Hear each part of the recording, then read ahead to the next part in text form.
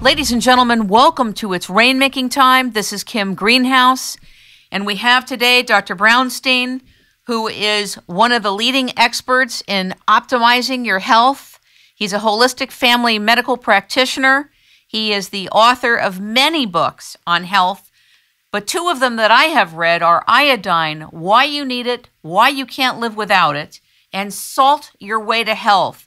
Two subjects on two focuses we would not normally think about. But ladies and gentlemen, welcome Dr. Brownstein to It's Rainmaking Time to discuss optimizing our health regarding iodine and salt and other things that are on his mind and heart today. Welcome to the show. Thank you for having me. Thank you for being here. You just got back from London. What are you doing in London? I was giving a lecture on those same topics in London to a group of holistic doctors. So you actually teach or coach doctors as well? I do, those that want to be coached. Are doctors coachable? With them. A few. That's great. That's wonderful.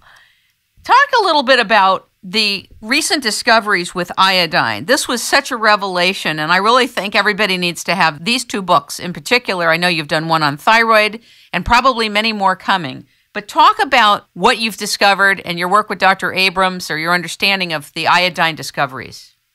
Well, iodine was discovered in the early 19th century, and in the 19th century it was recommended for almost any condition, and in fact it was the most recommended medical item at its time, and primarily it was being used for infections. Iodine is an anti-infective agent. There's no bacteria, virus, parasite, fungus, yeast organism that's ever been shown to be resistant to iodine, and it used to get a lot of wide press until the early 20th century when patent medicine took hold. And when that happened, iodine being an unpatentable substance and not costing a lot of money and the profit margin wasn't there, it sort of lost its focus in medicine. And so that's kind of the quick history of iodine. And as of late, we've sort of resurrected the use of iodine for treating all these infective disorders, and iodine's also been found to concentrate in the glandular tissue of the body, including the breasts, the ovaries, the uterus, the prostate, and it helps tissues it prevents tissues from becoming cancerous, including breast cancer and prostate cancer, and ovarian and uterine and thyroid cancer. And it just has such a wide range of properties in the body. It's in my estimation, it's the most important nutrient that you can add to your supplement regimen. And yet, very few people actually take it and take enough. Explain about that, the amount you take, what you take. Well, we've all been conditioned that there's enough iodine in salt and that we don't need any more iodine than what's already added to salt. And we've also all been conditioned, that includes doctors and lay people, that if you take iodine and you have a thyroid problem, you're going to make the thyroid problem worse. And if you don't have a thyroid problem when you take iodine, you could precipitate a thyroid problem. All those are false, and I call that the falsity of conclusions about iodine. And it's iodine deficiency that's driving the thyroid illness epidemic that's out there. It's iodine deficiency that's driving the breast cancer epidemic that's out there. I believe it's iodine deficiency driving the prostate problem epidemic that's out there. And again, I think that people need to take a really good look at iodine in their diet and consider supplementing with iodine, particularly in this environment, this Western environment that we live in, with all these chemicals we're exposed to, which cause our body to not bind to iodine. Talk about the role of bromine. You write a lot about what bromine is as a chemical, but I think the public, we need to understand what we're taking in every day and why we need iodine desperately. Well, mankind developed over the centuries needing iodine. Iodine's an essential element. We can't live in our body. We can't live without iodine. You can't make any hormones without iodine.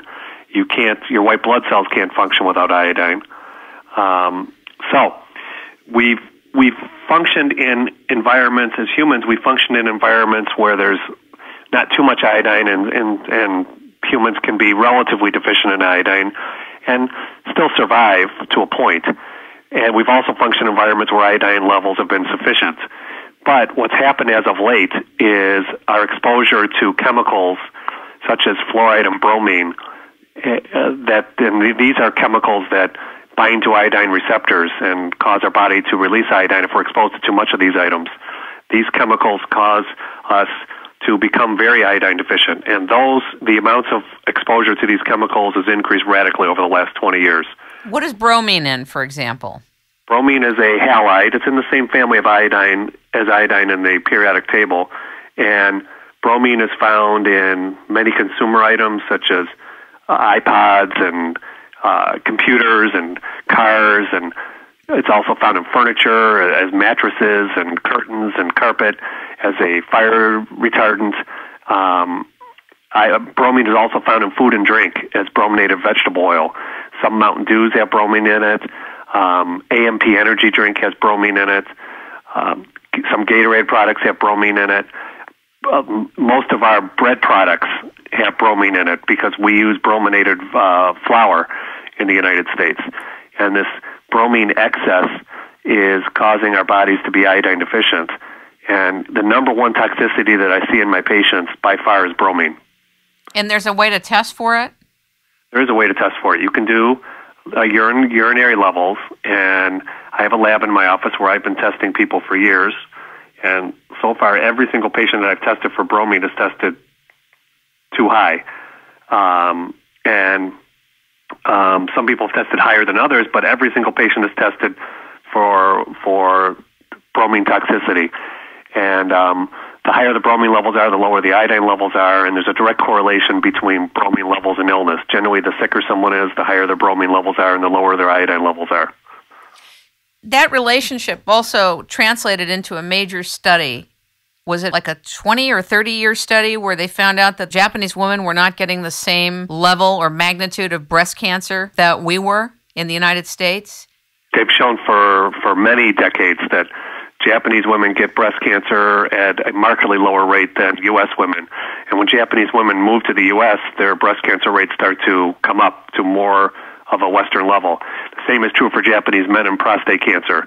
On the mainland Japanese island, their levels of prostate cancer are much lower than they are here. And when the men move to the United States, their levels of prostate cancer start going up. Iodine deficiency and perhaps bromine toxicity could explain that correlation. That's interesting. What about if someone said, look, we've been told by people to take kelp directly versus iodine? What do you say to that, and how does it translate? Will kelp act similarly?